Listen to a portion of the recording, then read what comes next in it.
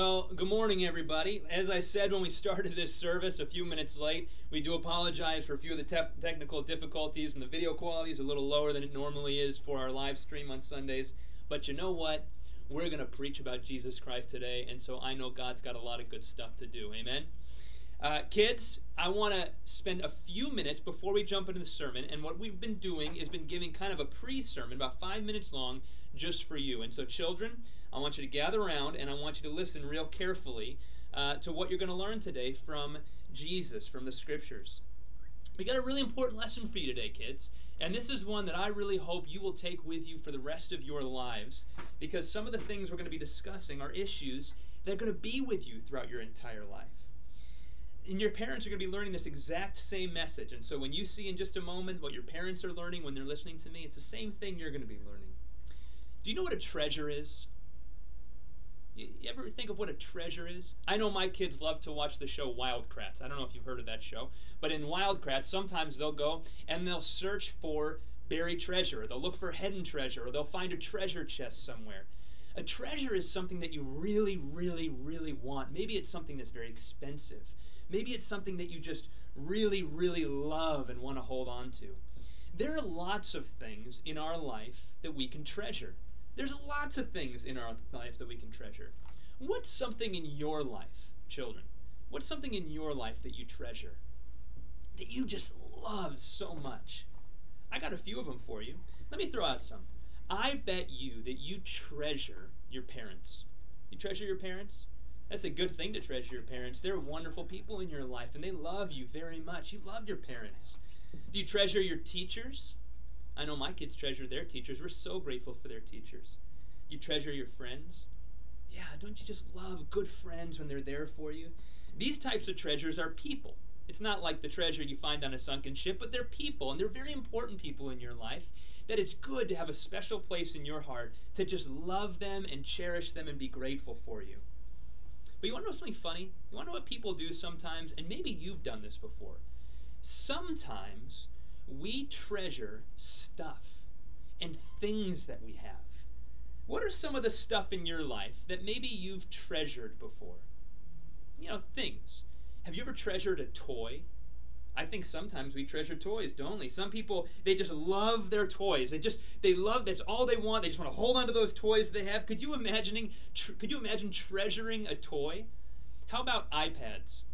I'm thinking of my kids right now, so maybe the other kids that are listening aren't the exact same, but I know for my kids sometimes they treasure their iPad time, and they look forward to it, and the way I know they treasure is because sometimes they get really, really upset when they don't get a chance to look at the iPad like they thought they were going to. You know what sometimes people do? It's so silly. They treasure money. They want to hold on to their money super tight and just kind of cling on to it and never let go of it. Isn't that a silly thing to treasure? Now, I got a question for you. The first treasures we talked about were people, your friends, your family, your parents. The second treasure we talked about was stuff, iPad, toys, money. Do you think it's a good thing to treasure toys and money and iPads? No, it's not a good thing to treasure those things. You want to know why? It's kind of silly if you treasure those things, because those things can all break. Those things can all get lost or broken, or something can happen to them and they can get taken away from you. And so if you treasure those things and you just want to hold on to all that stuff, well, one day when they break, you're going to be super sad, aren't you? Listen to what Jesus says. He teaches us about this. He says, don't store up for yourselves treasures where moth and rust can eat them and destroy them. He says, don't store up for yourself treasures where it can all break and get taken away from you. But store up for yourselves treasures in heaven, because treasures in heaven can never break. They can never be taken away from you. Now, kids, I bet you know the answer to this question. What is the greatest treasure in heaven? Do you know? The greatest treasure in heaven is Jesus. When Jesus is telling you, don't treasure stuff on this earth, but treasure things in heaven, what he's saying is that the most important thing about you, children, is that you learn to develop and grow in your love of Jesus Christ. That you learn how to wake up every day, and the thing that you first think about in your day, and I hope your parents are doing the same thing, the thing you first think about in your day and the thing you most look forward to is to learn more about Jesus. Here's why. You know why? Because Jesus is not like a toy. See, toys can break and be taken away from you. Jesus can never break. He can never be taken away from you. You can never lose him. Even if one day you were lost, even if one day you were scared about something, Jesus can't be taken away from you. He's always with you. He is the greatest treasure in your entire life. What Jesus wants to teach you today is that there's lots of good treasures in your life. Treasuring your mom and dad, that's a wonderful thing. Treasuring good teachers, that is good. But for your life, the number one thing I want you to treasure, and that Jesus wants you to treasure above every other thing, is Jesus himself. Learn to love Jesus because he loves you so much. You know what one thing you could do with this week? Why don't you try this week, every morning when you wake up, the first thing that you do when you find your mom and dad and you begin your day, before you eat, before you play, before you do anything else, the first thing you can do is say, Jesus, today I want you to be my greatest treasure. Can you do that? And what I would love for you to do, kids, is I would actually love for you to help your parents. And I want you to show them that this week, every morning, you're going to wake up and your first thought, and you're going to say to your parents, parents, help me. Jesus, I want you to be my greatest treasure today. Because you know why? Sometimes parents need reminding of that as well. And kids, I think you can show them how to do it well. Can you do that for me? All right. Now here's what I'm going to do. I'm going to pray, and then parents, we're going to jump into that same passage, all right? So Heavenly Father, make much of our time today as we dig into your word. God, would you be honored? Would you be glorified? Would your word come to life? I pray in the powerful name of Jesus Christ. Amen. There's a very famous pastor.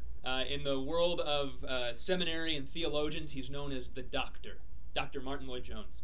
Dr. Martin Lloyd-Jones tells the story of a farmer. And this farmer came home one day and he was happy to tell his family, his wife, that their best cow had given birth to 2 brand new calves, one red and one white. And he said, you know what, honey? I got a great plan. I have been led by the Lord to dedicate one of these calves to the Lord. So here's what we're going to do. We're going to raise these calves together. And then when the time comes to sell them, I'll take some of the money, we'll keep it for ourselves, and then some of the money from the other calf, and we'll give it directly to the Lord. And his wife turned to him and said, honey, which one are you going to dedicate to the Lord? But he answered, he said, there's no need to decide that right now. We'll decide that when the time comes. Well, a few months later, that farmer came home to his wife. He said, honey, I got bad news. One of the calves has died. He said, it's the Lord's calf. The Lord's calf has died. The wife looked at him and said, I thought you said that you hadn't decided which one was the Lord's calf. And the farmer said, oh, no. I knew right away it was always going to be the white calf that was going to be for the Lord, and it's the white calf that's died. Now, I start that way by a bit of humor to introduce our theme for today. Money. Did you know Jesus spoke about money more than almost any other topic he spoke about? He certainly spoke about it more than he spoke about heaven and hell. Jesus was very concerned with the way we handle our money and our finances. It seems that if you read the Bible consistently, there seems to be this theme that how you handle your money, how you view your money, how you steward your money, it's a very important word, how you steward your money, is a direct reflection of how you're doing with the Lord Jesus Christ. Jesus very consistently pointed us that way. He repeatedly talked about that money, more than anything, can become a huge idol in our life. Consider some of these passages. Matthew chapter 19, verses 21 to 22. Jesus is speaking to the rich young man. And what does he say? He says, Jesus says to him, if you would be perfect, go, sell what you possess, give to the poor, and you will have treasure in heaven. And come, follow me. What's the rich young man do? When the young man heard this, he went away sorrowful, for he had great possessions. That one's tough to hear. How about Luke 6:25?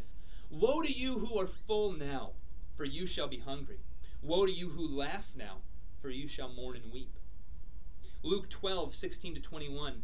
He told them a parable. This is a great parable from Jesus. He says, the land of a rich man produced plentifully.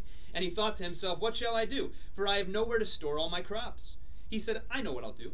I will tear down my barns and I'll build bigger ones. And there I will store all my grain and my goods. And I'll say to my soul, soul, you have ample good laid up for many years. Relax, eat, drink, and be merry. But God said, you fool. This night your soul is required of you. And the things you have prepared, whose will they be? so is the one who lays up treasures for himself and is not rich towards God.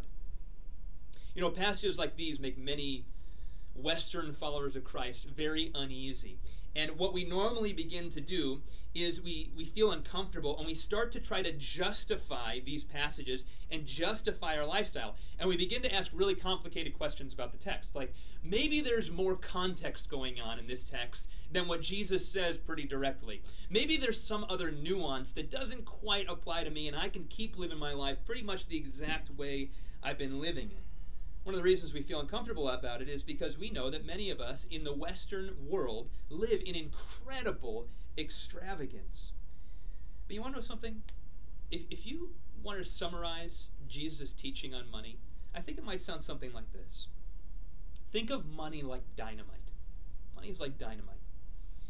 It's incredibly powerful when used in the right way. And it's incredibly deadly when taken lightly. If you have it and you build your life upon it, it will kill you. If you don't have it and you build your life upon the pursuit of it, it will kill you. I've titled this message today, Set Free to Worship Christ Alone. And the question we should be asking is, set free from what? And the answer is set free from the slavery and the tyranny that money holds over many of us. So let's dig into our passage today, and then we're going to try to understand what Jesus is teaching us. Matthew chapter 6, verses 19 through 24. Jesus, continuing the Sermon on the Mount, says, "Do not lay up for yourselves treasures on earth, where moth and rust destroy, where thieves break in and steal. But lay up for yourselves treasures in heaven, where neither moth nor rust destroy, and where thieves do not break in and steal. For where your treasure is, there your heart will be. The eye is the lamp of the body. So if your eye is healthy, your whole body will be full of light. But if your eye is bad, your whole body will be full of darkness. If then the light in you is darkness, how great is that darkness? Nobody can serve two masters, for either he will hate the one and love the other, or he will be devoted to the one and despise the other. You cannot serve God and money." Now, let's go through that first. What I want to do is I want to walk through that, pull out some notes for us, and then I want to try to apply it into our life. Verses 19 and 20 are really fascinating statements by Jesus. And there's this play on words happening in the original text, which is kind of hard to see in our English translations. And what it really is saying in the Greek kind of sounds like this: do not treasure treasures on earth, but treasure treasures in heaven. Our English translation says, do not lay up for yourselves treasures on earth, but it kind of reads, do not treasure treasures on earth. This is all about what you treasure. This is all about what you seek to fill up on and what you seek to maximize in your life. And we're all treasuring something, aren't we? Some of us treasure fine food, and most of you know. Most of you, if you look at your friends, if you look at the people in your life, you can pretty much, if you know somebody fairly well, know the things in their life they treasure. Some people treasure fine food and nice eating experiences. And you know they treasure it because it's the number one thing they post about on Facebook all the time. And you always know, you can see them constantly spending their money on these things and getting excited about these eating opportunities. Some people treasure their family, kind of like I talked about to the children. And that's a wonderful thing to treasure. We should have a great treasure for our family. And you know that because you constantly look at your life and you see them rearranging their schedule to be with their children, to be with their wife, to be connected with their family. And certainly some people treasure money. Your bank account will reveal how you treasure money. If you have a consistent habit of accumulation rather than distribution, perhaps you've been treasuring money. Don't treasure that, says Jesus. Don't lay up for yourselves treasures on earth where moth and rust destroy. The thing about moth and rust, see, in the first century, the way they handled money and what was considered mammon, your entire wealth at the time, mammon was much more than just cash. Money oftentimes in your wealth was built on stuff. Like you might have fine metals, or you might have lots of different types of cloth. And money and all these things were worth different amounts of money. And you'd store these things in your home. But the thing about having all your wealth tied up into cloth is that you could one day have a few moths tear holes in a lot of it, and it could be gone. And if you're storing all your money in copper and fine metals in your house in the back, well, you know, if a little dampness gets in your treasure chest, it could eat away the treasure right away. So Jesus is looking at first century people saying, you know what I'm talking about. How many of you have had a certain amount of wealth tied up into these fabrics, into these metals, and you open the chest one day, and all of a sudden it's been destroyed? You know that because you've lived it. He says you would be foolish to build your life and the entire foundation of your life and to treasure these things that can so easily be taken away from you. Don't treasure those things. The reality is, though, for many of us, even though we don't hold our treasures in cloth and in different metals, we treat our money the same way. And if we're honest with ourselves today, most of us are treasuring money in one way or another. He says, don't do that. Rather, store up for yourselves treasure in heaven. What does that mean? Interesting language. It seems pretty easy, right? Store treasures in heaven. But actually, what does it mean? What does it mean to store up treasures in heaven? I think what this means is to have the mindset that truly the greatest thing in your entire life, above every other thing that you could ever value, is your relationship with Jesus Christ. And that the posture of your life is set in such a way that you are seeking to maximize your knowledge of Him, your love of Him, your faith in Him, your pursuit of Him, your sharing Him with other people. You're posturing your life in such a way that you're seeking to maximize that pursuit of God in your life, to live a godly life and to honor the name of Jesus Christ, and that you can clearly see in your life that the number one thing you're seeking to maximize in your life is your love and knowledge of the Lord Jesus. That's what it means to store treasures in heaven. Remember, heaven revolves around Jesus. He's the centerpiece of the whole thing. Verse 22 to 24 is really fascinating. It starts talking about the eye and how the eye is the lamp of the body. In first century, there was this kind of mythology. Actually, it was more like a philosophy that got handed down from guys like Aristotle. The eye actually was believed to have light inside of it, and that the way the eye worked is it would project light outwards, and that would help you actually see, much like your iPhone might have a light on it and shines out. That's how they thought the eye actually worked back in the day. And Jesus takes that, he spins it, he does this kind of like twist. Jesus is doing this all the time, by the way. And he literally angles the light coming from your eye backwards. And he says, the eye, rather than looking out, it actually shines a light inwards. And his point is this. He says, you are constantly being scanned by God internally for your heart. Did you notice how Jesus switched it to the heart? Where your treasure is, there your heart will be. He says, God's looking at your heart. And you can have everybody fooled. You can outwardly live as if you're the most generous person in the entire world. But God sees your heart. And the light that shines on your heart, God sees. And He can tell if you actually are treasuring money above Him. And then he finishes that part where he says, how great is that darkness?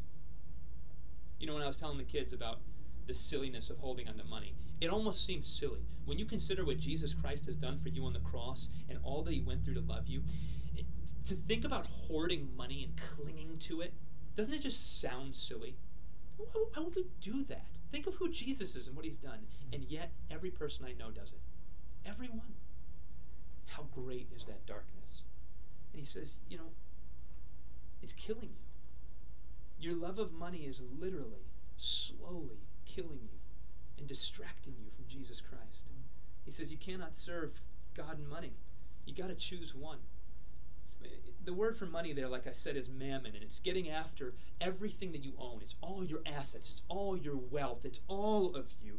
And he says that if your sense of your wealth, your sense of the direction of your life, your sense of what you're about and where you're going, if it all revolves around your mammon, around your stuff, and that's how you're building your life and your security and your faith, and you're spending lots of time planning that, but very little time planning your growth in the knowledge and the love of the Lord Jesus Christ.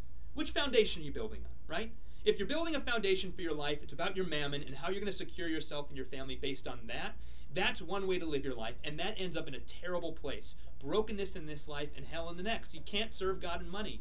But if you build your life on the knowledge and the love of Jesus Christ, and you build upwards from there, and you understand that money and mammon is simply a tool that God's given you to be used for good purposes, then there's life in this life, treasure in this life, and treasure everlasting with Christ. That's the text. Now, let me try to make this real practical for us. You know, in the Old Testament, there's this very uncomfortable word that no one really likes to talk about in the church, but it's a very important word. It's the word tithe. The Old Testament, there was a 10% tithe. Tithe literally means a tenth. And the tithe was that all the people of God, everyone who proclaimed faith in Yahweh, the God of the Bible, would take 10% of their overall income, set it aside for the work of the temple, the work of the Lord, and everything that the Lord did through the Levitical priests. Actually, that 10% was just a baseline. Throughout a year, throughout a 3-year cycle, every person of God would actually be giving away on average about 23% of their overall income, both to temple services, but then also to many different festivals and things that were happening in the religious life of the community. Now, in the New Testament, we're freed from the law. So in the sense that we're not earning God's favor. Anytime you follow any of the laws of God, you're not trying to earn God's favor. But listen to what Jesus says in Luke 11:42. He's talking to the Pharisees. He says, "Woe to you, you Pharisees, because you tithe mint and rue and every herb." In other words, they're the kind of people, they tithe on everything. But you neglect justice and the love of God. So your heart's totally wrong with me, but you tithe mint and rue. Now listen to what he says. He says, "These you ought to have done while not neglecting the others." In other words, he's saying, yes, tithe. That's a good thing. You should be doing that. There's a reason I gave you that law. But you don't do it at neglect of the other things of the heart.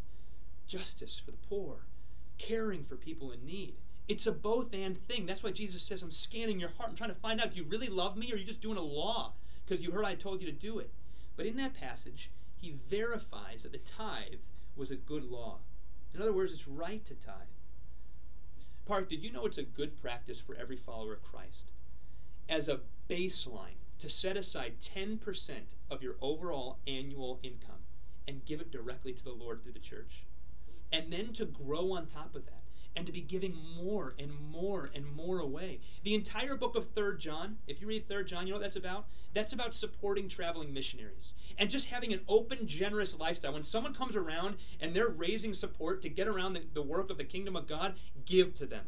Don't make them struggle to raise their support. Just pour it on them. Everybody. And then call your friends and tell them to give to them. That's what 3 John's about. Thank you for giving to traveling missionaries who are doing hard work for the kingdom of God. You know in our church how many people we have who are raising financial support either to do college ministry or to go overseas as global missionaries? They shouldn't even have to do the work of raising support. We should just be coming to them and flooding them with this. Why? Well, because we're Christians. We set aside 10 to 23% of our income on any given year, and we set it aside for the work of the Lord. We give it to the church, and then we give extravagantly to the Lord. Did you know the average American Christian gives less than 2% to kingdom work? Less than 2%. The reason is for many things. I think one of it is because we try to justify passages like the one we're reading today. We try to look for some contextual error. We can get around what the Bible says and actually live the lives we kind of want to live because our hearts reveal what we really value in this life. And what we really value is giving 2% to the Lord and keeping the other 98% for ourselves. My guess is that many of you see this as a burden. 10%? 23%? Get real, Raef. Get real Bible. Get real Bible. See, this is where the Bible comes into play. What is it in our heart that clings so tightly to money? Why, when we talk about money in the church, do many of us immediately say, I don't like this? Why is it that we want to only give 2% and not honor the Lord's clear commands and to live with such open generosity that you can change the world? We can't live in a bit less in order to submit to Jesus and his orders for our life? Remember, we don't do this to earn salvation with God. God's already given us salvation through Jesus Christ. It's not like this is a guilt trip and you got to do it to earn anything. We do this out of an abundance of love and of Christ in our life. You know, over the last few years already in our church, I don't know the numbers. As a pastor, there's a big firewall between me and how much each person gives and who gives. I have no idea who gives what. There's just a firewall between me and those numbers, which is a good thing. I don't need that information. But I can tell you this. We've been a very generous church. Over the last few years, we've been able to give and bless and use the money that's come into this church to do incredible work. I'm thinking of writing checks to ministries like Charis, who supports women with unplanned pregnancies and gives them Christian opportunities to learn about Jesus and to get good help for them in those situations. Ministries like Pacific Garden Mission. We've written checks to Daystar and to Chicago Westside Christian Academy. We've gone out and supported many global workers. We've created an adoption fund. We've created a global fund. These things are amazing. And I'm so grateful for the generosity of this church. Honestly, in a season of COVID-19, I've watched many of the members of this church step up and provide. And just before anyone comes to me and tells me their need, the people in small groups are just helping one another with thousands of dollars. What do you need? Let me help you. Here's this. What do you need? Let me help you. Here's this. I've seen it take place. I love it. That's the kingdom of God at work. But we haven't arrived yet. Could you imagine the avalanche of kingdom work that could be released if every Christian at Park Community Church, as a baseline, just took 10% right off the top and gave it to the church? Could you imagine? I don't know what percentage we're at right now. It's probably closer to the 2%. We're like many churches in America. I'm guessing it's closer to the 2% than it is the 10 or the 23%. Could you imagine if it was the 10%? Imagine the work we could do. We could fully fund the Park 100 today. I think we could fully fund the Park 100. I did the math with our global pastor a while ago. The cost is going to cost Park Community Church to truly send off 100 missionaries to unreached people groups in the world. It's going to take a lot of money, more than we have right now. We could fund it today. I know of a ministry, a church in Cincinnati last year. There's a ministry out there that helps churches pay off people's medical debt in the city of Chicago. Did you know medical debt can be generational? I mean, that can actually send generations of poverty through families. Did you know that? And there's a ministry, and what they do is they're a team of attorneys. They'll go and they'll fight on people's behalf to lower their medical debt in a city.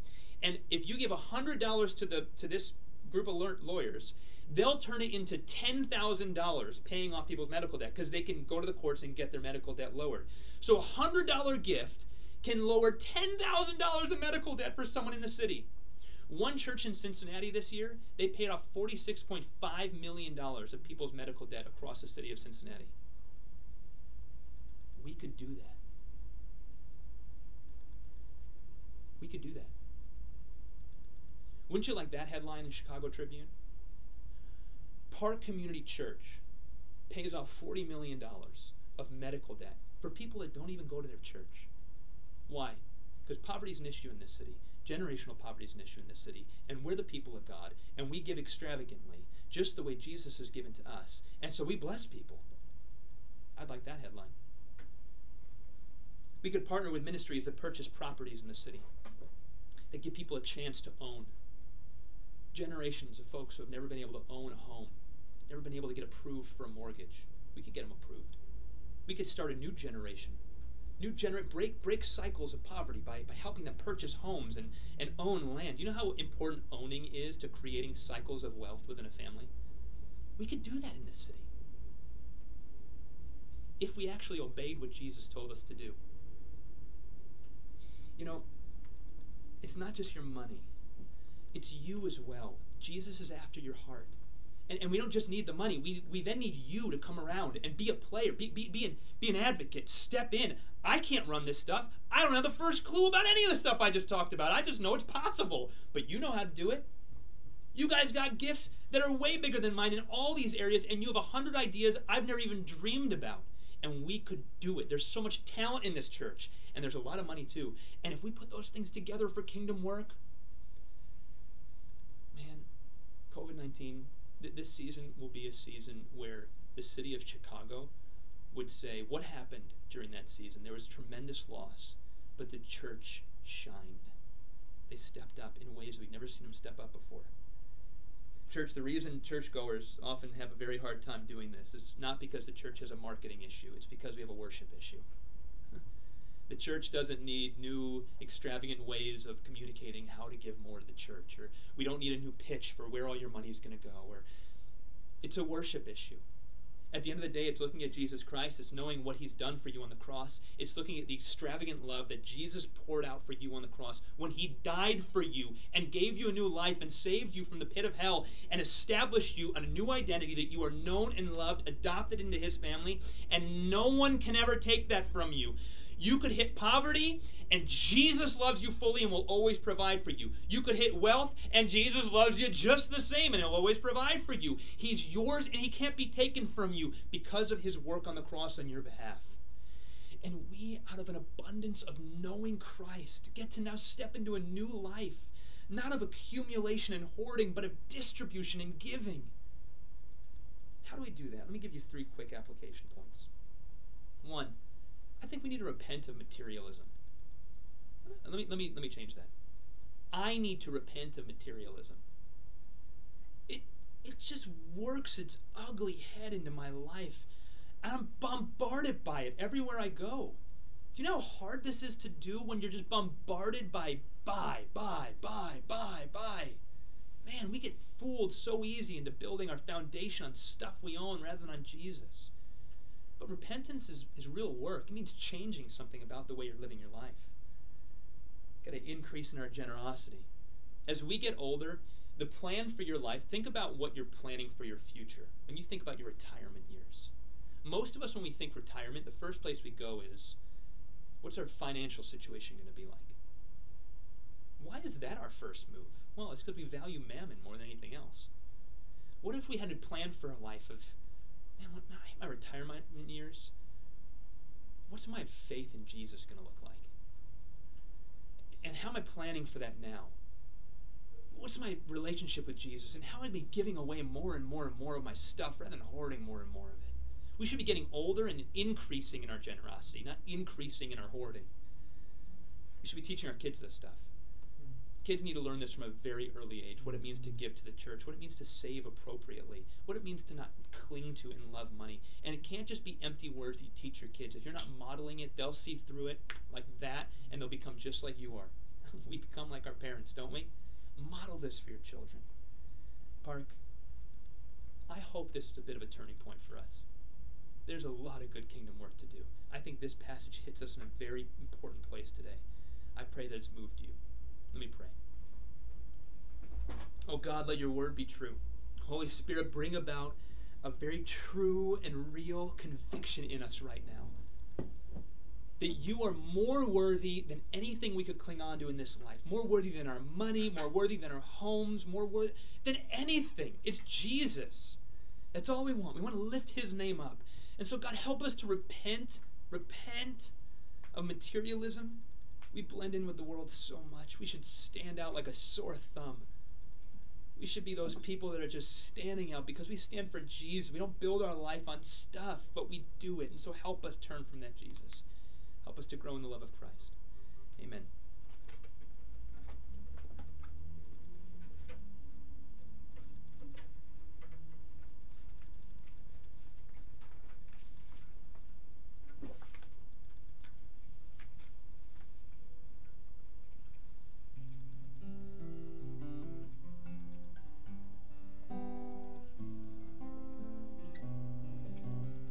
Let us look to Christ.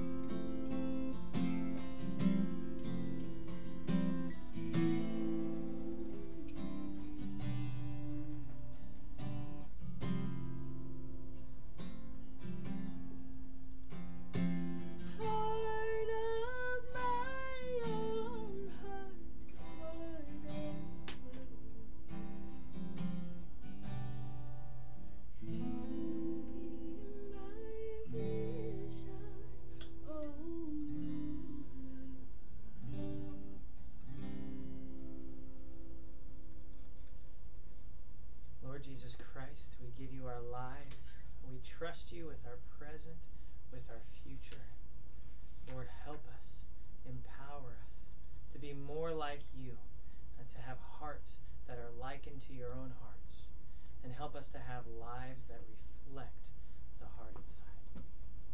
Amen. Well, once more, as a community of followers of Jesus, we are going to speak together words of worship to close out our service this morning. Let us speak this benediction together from the book of Jude, as community to close out our time this morning.